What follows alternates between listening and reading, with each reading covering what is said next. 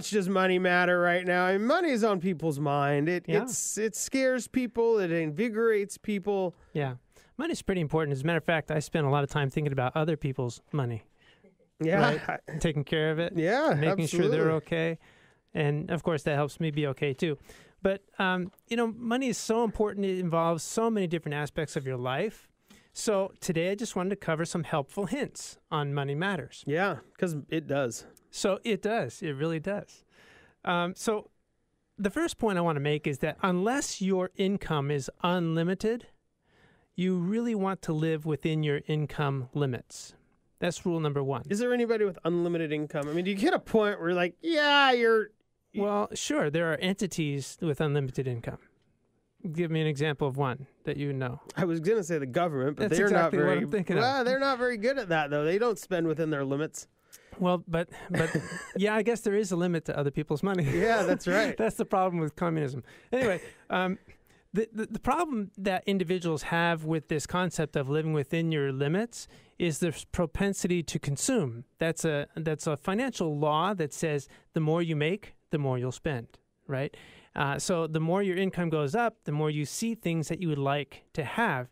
And it's really difficult to stay on track with your financial goals if you get sidetracked by all the advertisements out there and other ways of spending your money. So propensity to consume, you want to be careful of that. If your income goes up, great, you can put money away for yourself. You can put more away than you used to.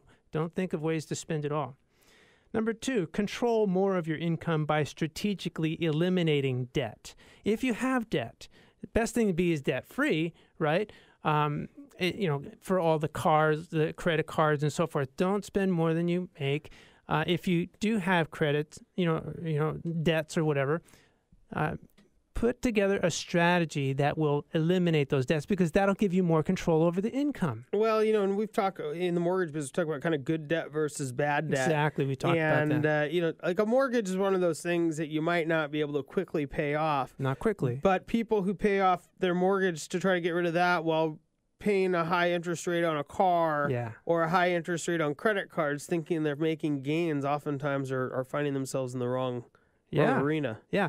And ultimately down the road, you do want to have no more mortgage because it makes it easier to retire, right? It's easier for your pension, if you have one, to cover your income without a mortgage payment, right? Because if you have a mortgage payment, let's say of $2,000, you really need to make taxable income of over $2,500 to actually net the $2,000. So if you don't have a mortgage, that's $2,500 less income that you need to generate from your investments or whatever. So ultimately, it is good to be debt-free of everything. That way you have complete control of all of your income, right? So the snowball method is really the best way to do that. So where you pay off the smallest debt and you take that money that you were paying on that, apply it towards the next larger debt and so forth. That's really the fastest way to typically get completely debt-free, leaving only your mortgage payment, and then work on that. So you want to also plan ahead for the major transitions in life.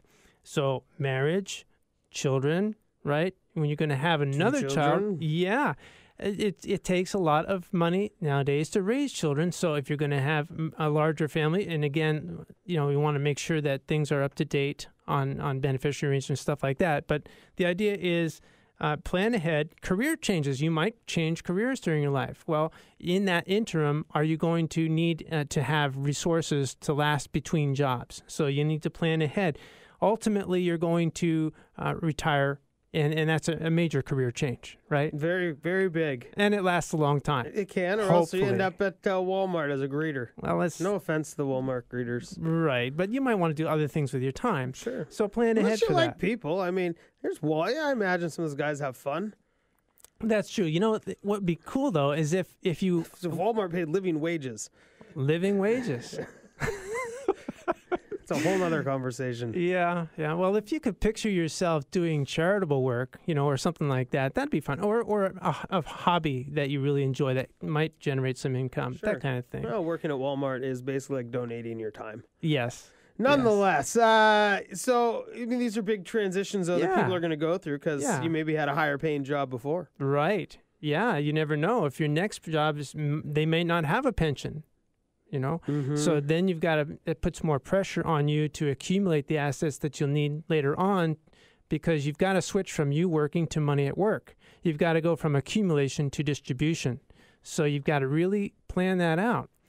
And when you're doing that, you got to think about taxes, right? And we can talk a little bit more about that. But ultimately, down the road, hopefully far down the road, you may incur a major illness along the way. Sometimes people become disabled and they have to stop working. So if you got some coverage through your employer or personal disability, that'd be helpful to have, because if nobody else is going to be able to pay you for working, you still need income to pay bills. Sure. And no matter how debt-free you are, no matter what, right, you're still going to have some source. One of the fastest ways that I've seen estates blow up is, a person has all these assets and they planned out retirement real good, but you know what? They didn't protect themselves against that long-term illness. And, $80,000, $90,000 a year coming out of an IRA account, that's not enough. You can go through $150,000 a year out of IRA assets to net enough to cover the long-term illness. But if you have other sources that you've planned ahead on, set up beforehand, that'll preserve your assets more effectively, especially if it comes in tax-free when you need it in that manner. Sure. And then, of course, ultimately, you're going to leave everything behind. So you need to plan ahead for that. And what's going to happen? So be financially independent at some point, so that way you can be helpful to other people rather than depending on others economically. So ultimately, it's so much better to give than to receive. So if you're in a position to do that, along the way, it takes little decisions and correct decisions. Every decision has a consequence. Mm-hmm. So you just want to make sure that those decisions are cumulative in a positive way. Yeah, we talked about paying off cars or houses and whatnot. Coming from the mortgage industry and providing debt for people to buy houses, sure, I still think the number one reason that people are unable to save money is cars. I think they pay off their car. Yeah. And we see it all the time. Yeah. Oh, I just paid off my car, so I'm going to go buy a new one. No. It happens all the time. Right. I mean, you must see it. And then, sure I do. And nowadays, new cars are like $800 or $900 a month. I mean, they're very expensive. Right. For not all new cars, but a lot of cars. I mean, even by the time you go in for the one on the ad that's $200 or $300 a month, that's if you like the steering wheel and the windows. Yeah, sure. It's $500 a month. I mean, it's quite it's a very expensive thing to buy new cars. It is, but the better way to go about it is pay that $500, $600, $800 a month before you get the car, put it into an investment account, draw cash, and pay cash for the vehicle. That way, interest is working for you, not against you. Mm-hmm. Right? So you actually save money for a car rather than borrowing money for a car. See, so that's the whole thing of planning ahead for those planned major expenses and the major events in life.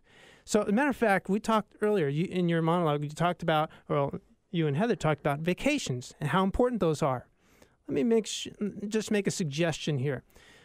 What if you were to skip one vacation and use that time and those resources to actually update your estate plan, your documents, your will, your healthcare directive, your beneficiary designations, your ownership arrangements, review all these things, your legacy instructions. If you put as much effort into that as you did into your vacation, there'd be a lot more heirs that would think more highly of you because they're not left in a financial mess when you leave it behind. Mm-hmm. See what I'm saying? So absolutely. Just as a suggestion, people put it off, and they put it off, Well, in some ways to defend the people. It is a very complex and time-consuming thing that is also misconstrued or construed as work. Yes. And so there is it's difficult to not only spend your free time, right, your free time doing those things, sure, but also to find out, guess what? You don't have enough money. So not only did I not take my vacation, I also got to find out that I'm not saving enough. And now I'm more stressed than I was. And now I feel like I should go back to work. Yeah. I get it. Sure. I get finances have become very complex, you said. Very complex.